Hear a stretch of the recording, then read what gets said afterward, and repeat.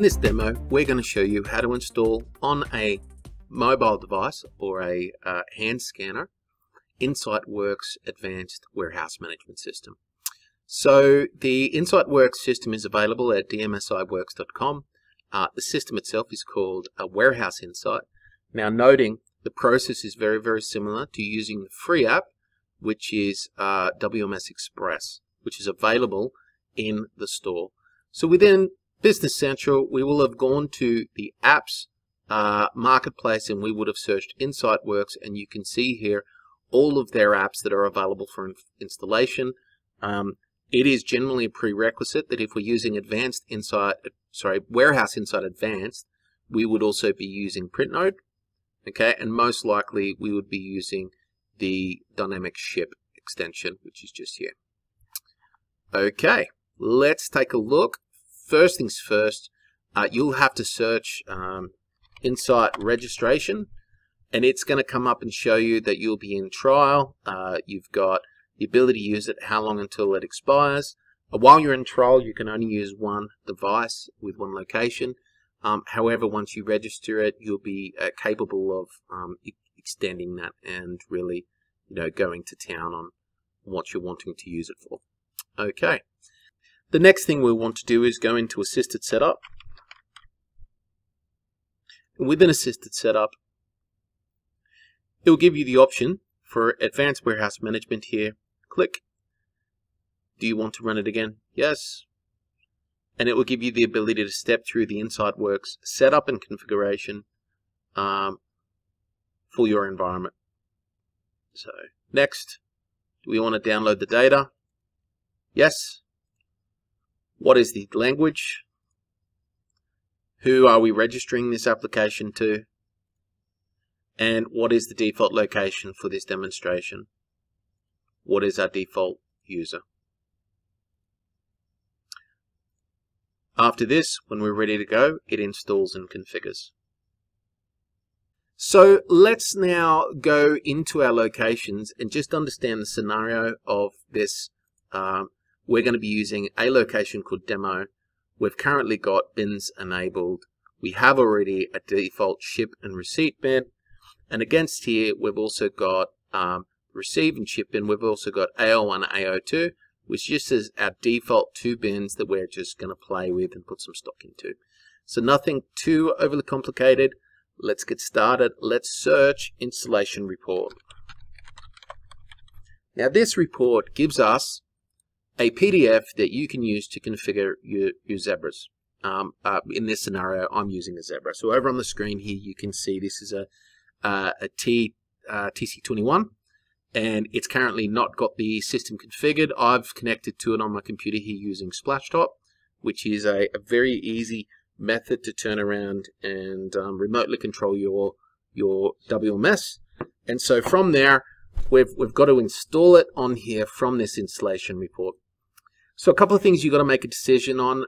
You can log your zebras in, or your WMS devices in, using a common user account, and then you turn around and log in via what's called an Insight Works user as a user card. Now, you can print these off. There's two different ways to do this.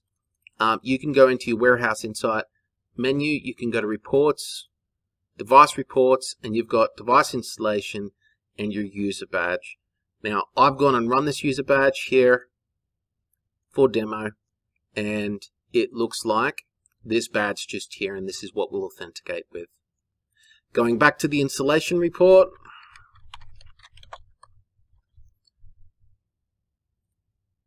we have our two users that we've created in the Insight Works users table. I'm going to select Demo Admin, send to PDF, and we now have ourselves a configuration file just here. To get it installed, we're stepping through three steps. Step 1, Step 2, Step 3. Step 1 is to download the application on the device. Being it's a Zebra, there's a Step 1B that we need to do with configuring Data Wedge. Step 2 is configuring Insight Works to use this warehouse location. Okay, so it's what links it to that particular location.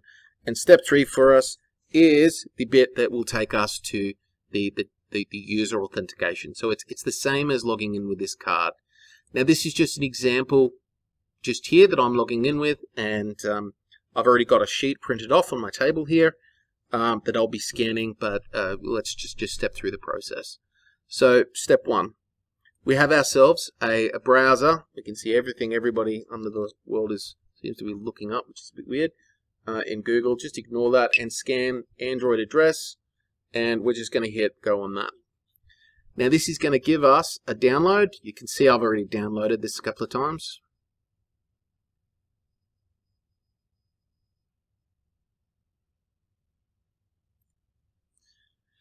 Once it's downloaded, we just double click that. There we go. Double click. We're going to install it. Yes. Takes a couple of seconds to install, and we're ready to go. We want to open it. Once it's opened, it's going to ask for permission to access your photos and media. You want to hit allow. We've now opened the device. We're going to close the application. I'm going to move the icon back to the main screen. I'm going to click and hold on the application, app info. I'm going to full stop. Okay. The reason for this is in Data Wedge, you're going to have two key things that you're going to have to do. Now you're going to have a new profile called Warehouse Insight. We have to turn around and add insights as the associated apps. So by default, in here, you'll have this Insight Works with a capital W. I have subsequently gone in and clicked Add New App, and I've installed this Insight Works with the lower W. Right? And the second one you can delete. The second thing that we need to do on this device is we need to go into the scanner settings. So configure scanner settings just here. And we need to enable the decoders that are applicable for our region. So here I've enabled Australian Postal, but another one that's common that is regularly misunderstood in warehousing in Australia, especially with food, is what's called Interleave 205. So I've just clicked on this Interleave and I've hit enable, and now it's there. It will work within the profile of Insight Works. When you open the Insight Works profile, scanning will work. So just to say again, if you're using a Zebra, you've installed the app and it's not scanning, you have a problem. You need to go and fix your Data Wedge settings. All right. We're opening the device. We're scrolling down on the screen and you can see step 2. My printed sheet is actually for the Queensland warehouse, and I'm going to run with that because that's for a demo. It's now configured and it's going to ask me to authenticate. The first time you log in here, it needs to be a domain admin. Okay, now we've authenticated with the username and password. It's now giving me the ability to sign in as a user. All right, we would recommend that you click Remember Me. All right, and then you scan the third section here, this Insight Works user. All right, going back to our shipping section here within Business Central. I know that we've got a few things going on right now. So as you can see, I've got some receipts and some shipments. If I was to click on Receive, we should see a receipt. There's one there. And if I was to go Picks, I should see some picks here that are available for us. The other thing that we'll do just to test, I've printed off on a document some codes here. I can go to an item inquiry and I can scan this item just here, and it's going to pull up every bin that this item is in. I've got 15 units in stock in AO2. The other thing that we can do, we can go back and we can scan as a bin inquiry, starting off at Receive. In Receive right now, there is nothing. In Ship, there is something which is expecting to be shipped out today.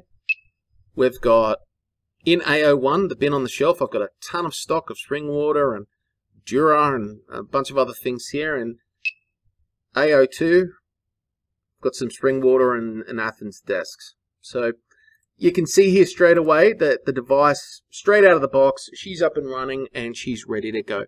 In the next tutorial, we're going to take you through the process of receiving goods and sending goods out.